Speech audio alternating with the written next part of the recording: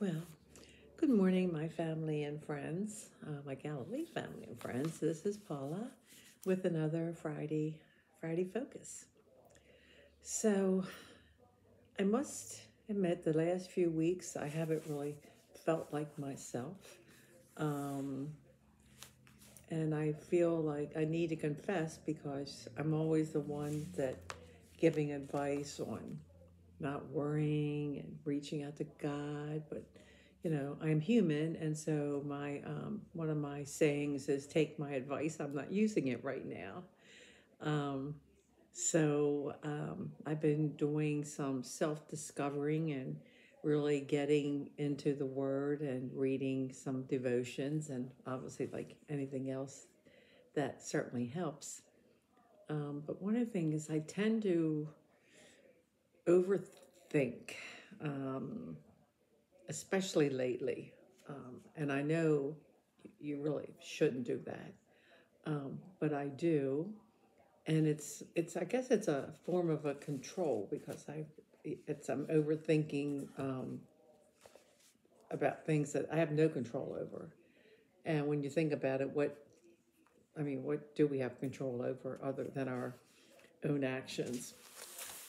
But the one scripture that really jumped out to me is Matthew 6:27. Overthinking is fruitless, but trusting God changes everything. And I know this. I know we all do. But there's sometimes it's just like I need to turn around and refocus. Um, so have you ever been overthinking uh, and just getting yourself all worked up because you're thinking, and when you're thinking from a negative point of view, it only just gets worse. And usually you're overthinking about something that's probably not going to happen. And it's just, and if it is something bad's going to happen, we can't stop it. It's out of our hands. We can't control what someone else is thinking. We can't control someone else's choices. When that's a hard one I have, especially when there's people in your family, and you don't think it's the right choice. And again, I know that it's not up to me what they choose.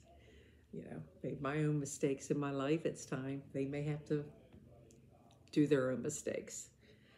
And you can't control what happened in the past. And usually you can't control the timing or results of events that will just play itself out, and we have no idea how that's going to be. So I'm really, really working on this because if you're doing this kind of thing and overthinking and worrying and stress, you're not happy. It's not helping you any. And so there's some of the passages, Philippians 4:8 through 7. Excuse me, 6 through 7. Be anxious for nothing, but in everything by prayer and supplication. With thanksgiving, let your requests be made known to God, and the peace of God, which surpasses all understanding, will guard your hearts and minds through Christ Jesus. 1 Timothy 1 through 5.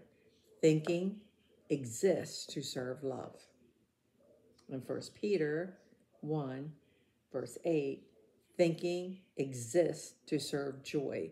And those two things I really circled because I think thinking can exist, which means God made us to think, but it exists to serve love and to serve joy.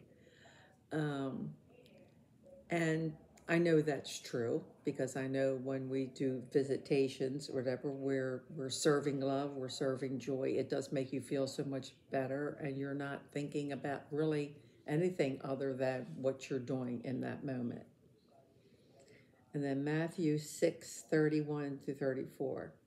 Therefore, do not be anxious, saying, what shall we eat, or what shall we drink, or what shall we wear? For the Gentiles seek after all these things, and your heavenly Father knows that you need them all. But seek first the kingdom of God and his righteousness, and all these things will be added to you. So overthinking has been in the Bible since like day one.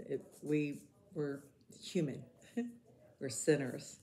So no matter what, we keep going back to what we shouldn't be doing, overthinking, instead of like, okay, God, here it is. You control it, and I'm out. Um, that is a hard thing to do. And even though we know this is what we're supposed to do, God wants us to do, and He's going to take care of it. And overthinking, I know just that I was reading that obviously if you just continuously do it, it develops anxiety, depression. I certainly know that's true. So, um, and we're supposed to have faith. And I talk about that all the time. And I know I do have faith.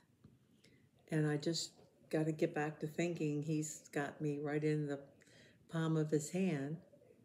And He's never going to forsake me. And I may not like how things turn out, but I know that God has me and my loved ones. No matter what thing is turning out, may not be the way I want it, but eventually it'll work itself out. And I do know that. So that's my big focus for this week.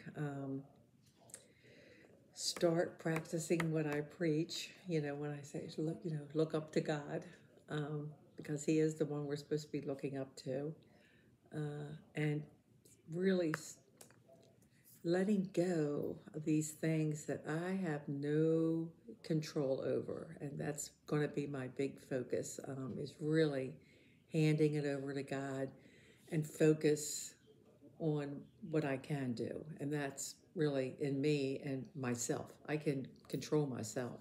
And sometimes that's not easy, controlling me.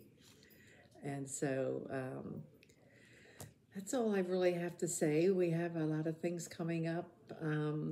Thanksgiving is coming up, and then we're going to be right into Advent. Advent's going to be really only 3 weeks because Thanksgiving is late, but we'll be having a sign-up list soon, probably maybe next weekend, for our lunches and dinners. And then we go right into Christmas. And so everything's like all good. Oh, and the night before Thanksgiving, we have Pie Fest. And I think the service is around 7. Pie Fest is about 7:30.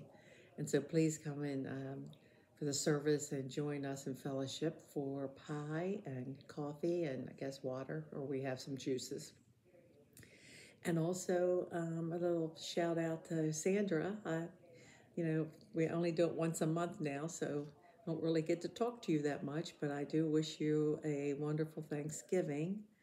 And so I'm going to put a smile on my face, and hopefully you all forgive me for sometimes forgetting also what I'm supposed to do, and keep in faith and trusting that everything's going to work out and I don't need to intervene. And I will hopefully, along with you, continue to look up. Until next time.